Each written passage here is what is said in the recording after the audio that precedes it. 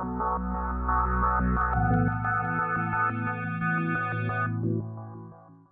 everyone, welcome to Advaitha Academy.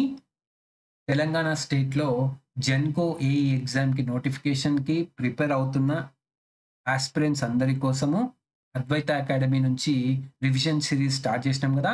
So అందులో భాగంగా ఈ వీడియోలో మనము amplitude modulation, okay, communication system సబ్జెక్ట్లో యాంప్లిట్యూడ్ మాడ్యులేషన్ అనే కాన్సెప్ట్లో ప్రీవియస్గా అడిగిన ఒక 4 ESE engineering service exam bits చూద్దాం. ఓకే, ఇవన్నీ కూడా మనకు జెన్కో ఎగ్జామ్లో అడిగే ఛాన్సెస్ ఉన్న బిట్సే. Okay, simple బిట్సే. సో ఇలాంటివే మనకు మెయిన్ ఎగ్జామ్లో వచ్చే ఛాన్సెస్ ఉన్నాయి కాబట్టి ఈ వీడియోలో ఒక 4 బిట్స్ తీసుకొని వాటిని సాల్వ్ చేద్దాం. ఓకేనా, రైట్. చూడండి, in an amplitude modulated system if the total power is 600 watts and the power in the carrier is 400 watts then the modulation index అంటున్నాడు.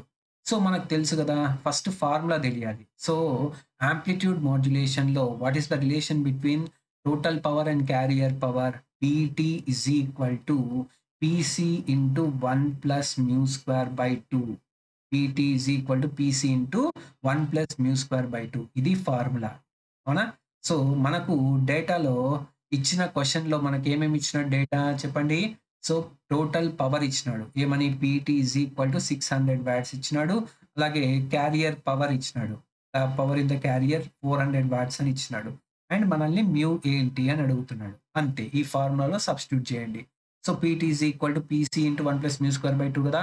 సో పీటీ అంటే 600 is equal to 400 into 1 plus mu square by 2. కాబట్టి ఇక్కడ 2 zeros cancel, 2 2s are 2 3s are, కాబట్టి 3/2 is equal to 1 plus mu square by 2 అయిపోతుంది.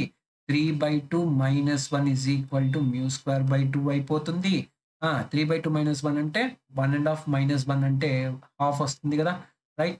Half is equal to mu square by 2. So 2 cancel అయిపోతే మనకు mu square is equal to 1 వచ్చింది. So mu is equal to 1. So mu అంటేనే ఇక్కడ ఏంటి? Modulation index. Mu అంటేనే ఏంటి? మనకు మాడ్యులేషన్ ఇండెక్స్. ఓకే, రైట్, అర్థమైంది కదా. సో మాడ్యులేషన్ ఇండెక్స్ వాల్యూ ఎంత ఇప్పుడు? 1.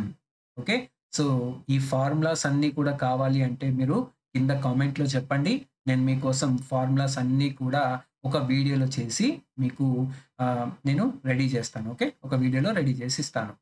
Okay, right. నెక్స్ట్ క్వశ్చన్ చూద్దాం. నెక్స్ట్ క్వశ్చన్ చూడండి. For an AM wave the maximum voltage is found to be 10 volts and the minimum voltage is found to be 5 volts. Then the modulation index is. ఇది ESC 2001లో అడిగిన question ఇది.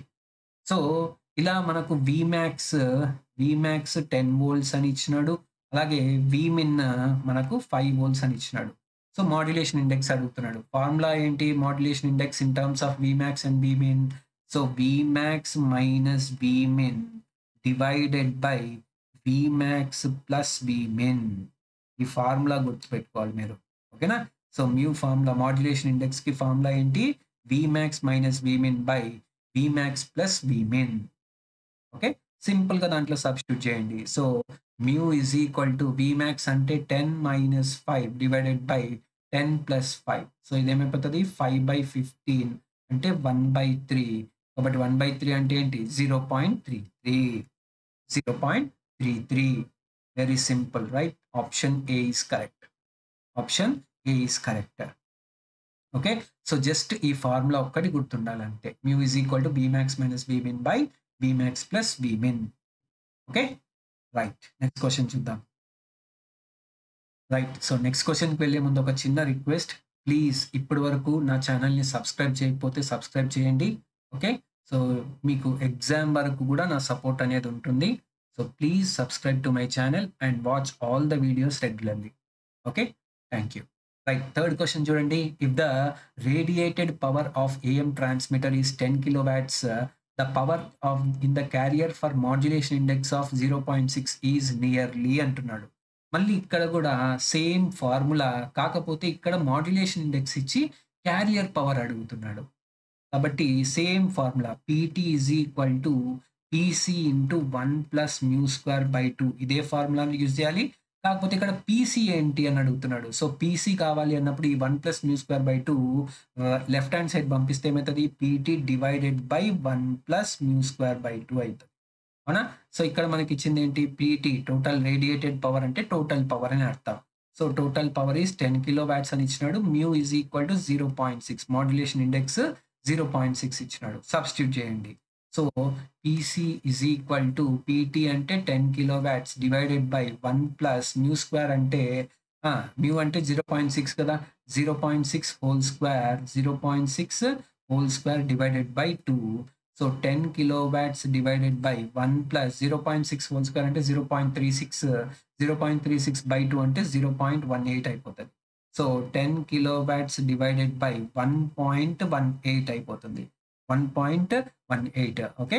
So దీన్ని కొద్దిగా మీరు right solve చేస్తే మీకు 8.47 kilowatts వచ్చేస్తుంది. 8.47 kilowatts. So option B is correct. Okay. Simple. ఈ ఫార్ములా ఒకటి గుర్తుపెట్టుకుంటే చాలా క్వెషన్స్ మనం సాల్వ్ చేయొచ్చు. రైట్. సో ఈ ఫార్ములా ఒకటి జాగ్రత్తగా గుర్తుపెట్టుకోండి. PT is equal to PC into 1 plus mu square by 2 total power formula. ఓకేనా? రైట్. నెక్స్ట్ క్వెషన్ చూద్దాం. చూడండి. ఇది ఈఎస్సి 2003 అండ్ 2007 రెండిట్లో వచ్చిన క్వెషన్ ఇది.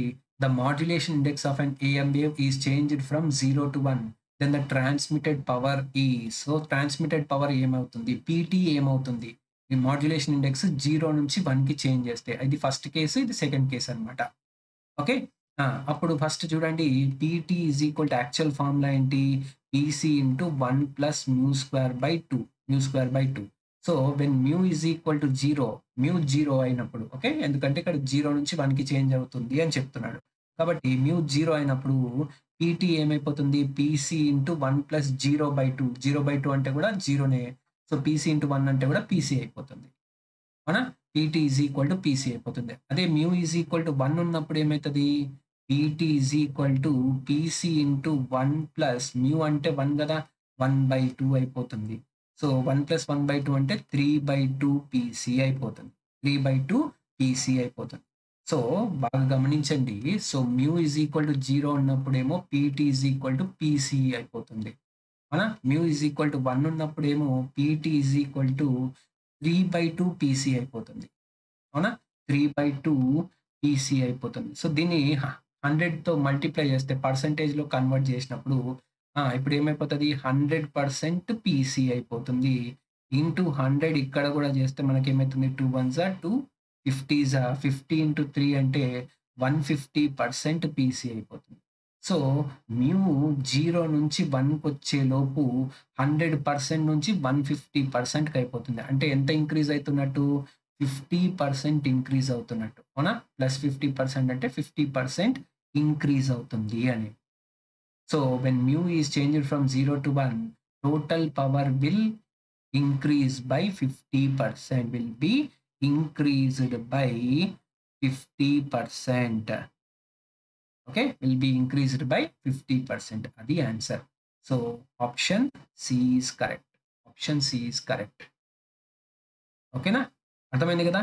సో ఈ 4 క్వెషన్స్ కూడా మీరు నీట్‌గా నోట్స్ రాసుకోండి. ఓకే. నోట్స్ అనేది కింద టెలిగ్రామ్ గ్రూప్‌లో నేను ఇస్తున్నాను.